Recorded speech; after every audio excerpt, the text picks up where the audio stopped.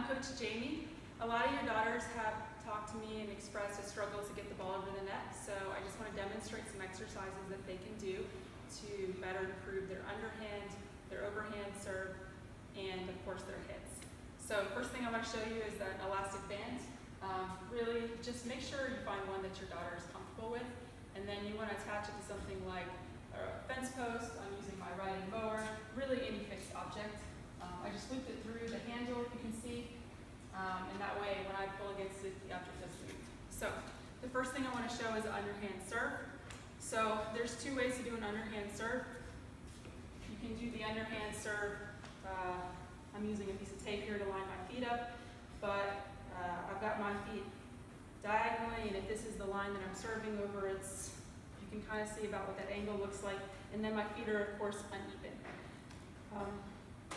My left hand, if I'm a right-handed server, is going to be down here low, and then I'm going to come across and swing this way.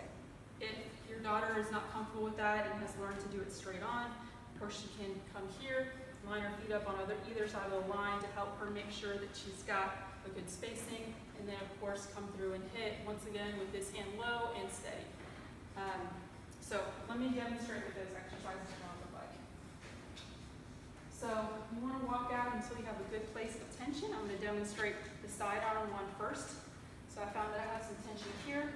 Once again, I'm going to hold my hand down and steady, and then I'm going to bring my arm across. I'm going to try to make it a fast movement because that's closest to a game simulation. I always tell your daughter slow is smooth and smooth is quick, so work on getting it right slowly and then try to speed that up a little. This exercise in this movement is great because it uses 4 major muscle groups. You're going to use your abs, you're going to use your pectoral, you're going to use your shoulder muscles, and you're also engaging your bicep. So this is, I think, the preferred movement if your daughter really is struggling to get the ball over the net. The other way to serve, like I said, I showed before, is to get straight. So I'm going to find that place of tension, and then here. And so same thing. I'm keeping that hand down, and first working on getting the movement slowly, and then I'm going to try to go fast. Really, 2 or 3 sets of 10 is sufficient for that. I want to demonstrate the movement from the side. So if I'm here, we'll go with the first one first. My hands are slightly at an angle here, and I'm coming sidearm. That movement looks like this. You can see my left hand isn't moving, my right arm is doing all the movement. Once again, if your feet are straight or you're straight on towards the boundary line, similar situation.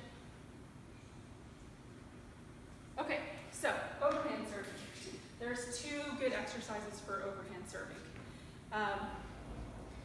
The first exercise is about building up your tricep, and so you're going to once again find that place of tension, get your feet shoulder width apart, and then slightly staggered, and then you're going to hold underneath in your elbow, just kind of hold your arm fixed, and of course go slowly the first time, and then you want to speed it up to simulate game movement.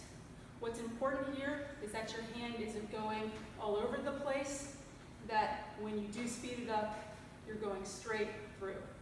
So from the side, that movement's going to look, I'm going to line up my feet, position my body, I'm going to line up here, and it's going straight. The second movement looks a little bit like this. Once again, I'm going to find my feet in position. I'm going to find a place of tension. I'm going to back up a little for this. And then it's not about having my arm straight. I want to have my arm overhead as if I'm making contact with that serve. And then I want to use my abdominal muscles. So I'm basically doing a crunch. So I want to engage my abs while keeping all the other parts of my body fixed. So it's really just how can I work on pulling it all together and making my body move as one singular movement. From the side, I'm going to try to do that without tension. It's a little difficult. It's going to look a little bit more like this.